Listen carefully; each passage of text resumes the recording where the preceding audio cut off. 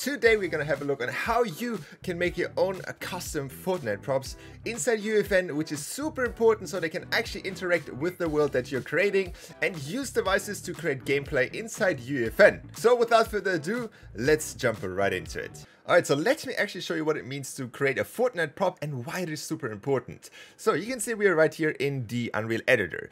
Alright, so for example, we imported 3 custom meshes. We have a Batmobile, we have Columbo, and we have a stone. But all of these, as you can see, if we go down here, these are just static meshes. These are not Fortnite props, and they do not interact with the Fortnite devices which we need to create gameplay. But to explain what a Fortnite prop exactly is and why it's so important, we're gonna quickly go actually in-game to the actual launcher, so the actual Fortnite Creative 1.0, you can say.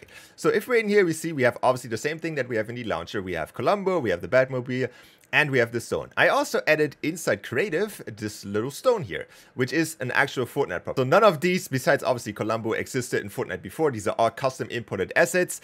And if I, for example, punch this rock, you can see that we can get materials. It interacts with the Fortnite character. But if we do that with any of these other ones, like for example this one, I just get blocked. And obviously the same would happen with Columbo and the Batmobile.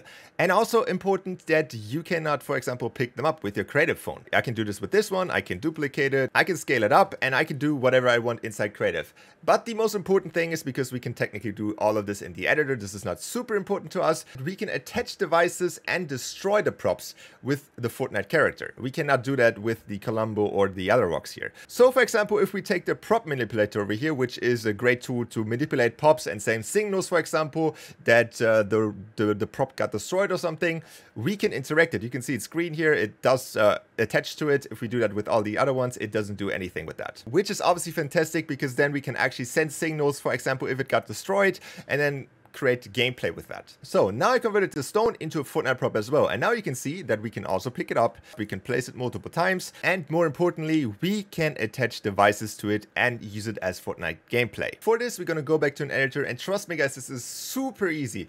The only thing that is obviously hindering you then is your creativity and how you want to use it.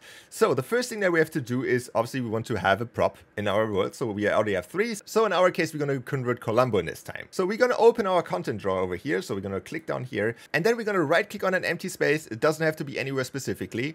We're going to right click and we just select a blueprint class. This is basically one of the only things that is left from blueprints inside Uefn. We're going to open it up, and then you will be greeted with this little window here. We don't care about these here. These doesn't matter right now.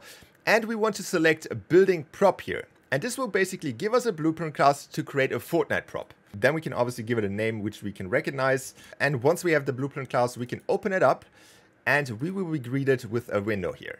So this looks also a little bit confusing to some of you guys, but the important thing is that we click on this first line over here, and then we're gonna look for the option static mesh. So you can either find it down here, or you can obviously type it in on the top bar here.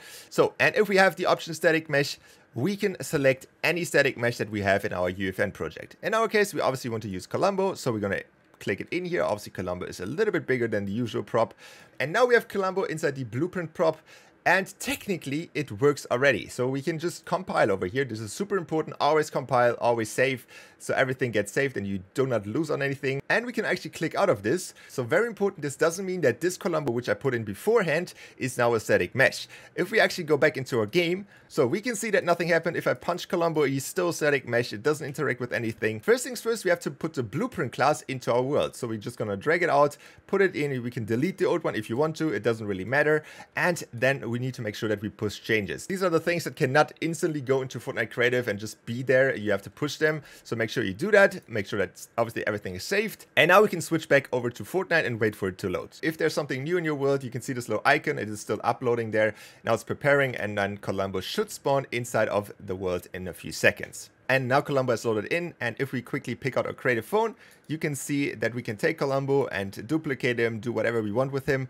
And as already said, the most important thing is that it can now actually interact with the devices inside Fortnite. But like this, Columbo doesn't do much. We haven't really changed anything or attached anything to it. So for example, if I shoot it, it still doesn't do anything. I can pick it up, yes, but I cannot like really interact with it.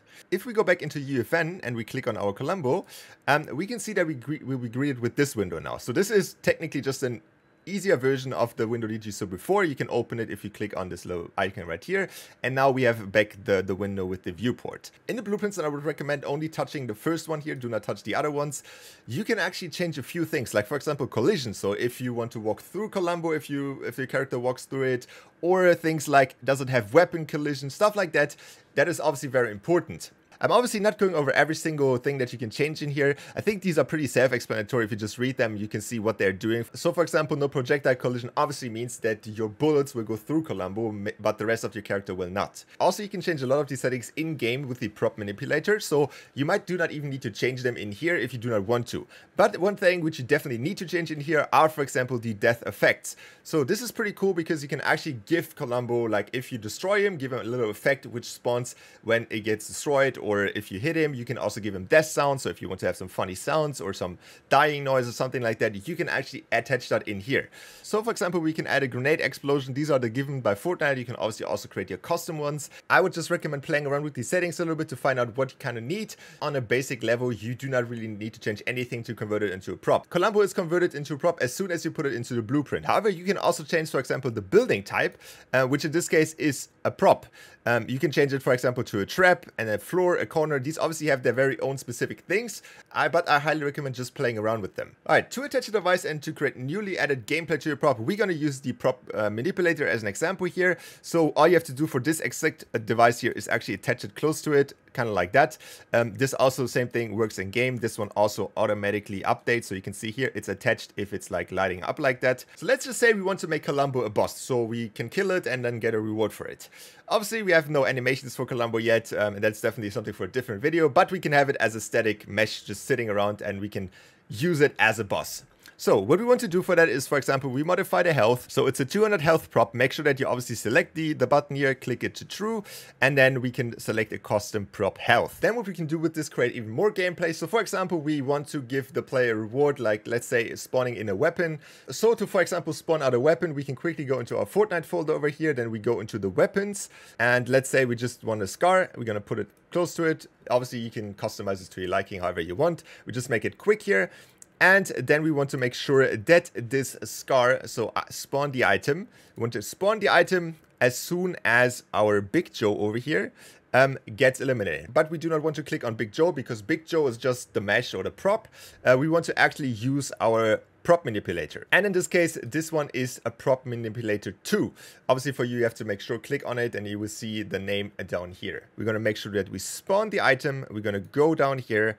Then we look for prop manipulator 2, and the action is going to be on destroyed. So we obviously also want to make sure that our weapon doesn't spawn at the start of the game, so we already have the reward that we get from killing Columbo. So we're going to make sure that we disable this, and I think we need to also enable it before we can actually spawn it. So we're going to do the same thing, go prop mover here, prop mover 2, and then on destroyed enable, and then spawn the item. Fortnite just crashed, so we have to just relaunch it. Doesn't really matter too much since we save obviously everything inside Uefn, so that shouldn't be any problem. Alright, so now back in the game, you can see that our prop manipulator is obviously still attached, and we also have the gun that we spawned in. We can also quickly go in here and see if the settings actually converted over. So if we, for example, click on this, and then we can see that the spawn item is selected device unknown options. Obviously, this is done inside the Uefn launcher. So all we need to do now is start the game and see what happens. So, alright, so now we spawned the game, we can see that our weapon spawner has disappeared, the prop manipulator obviously did as well, and now if we shoot Columbo, we could see that Columbo will die in like 200 health, and will obviously spawn, first of all, the particles that we attach to it, and then also should spawn the weapon here. So, we'll obviously take a few shots, and the animation spawned, the weapon spawned, everything worked perfectly. And just like that, you created a Fortnite prop which you used for gameplay. You can basically obviously do that with any static mesh that you can import inside Uefn, obviously if it meets the requirements. And that wraps up. Definitely let me know if you want to, for example, see Columbo being animated, stuff like that. I'm open for everything. Feedback in the comments down below. Thank you guys for watching, and I will see you guys back in the next one.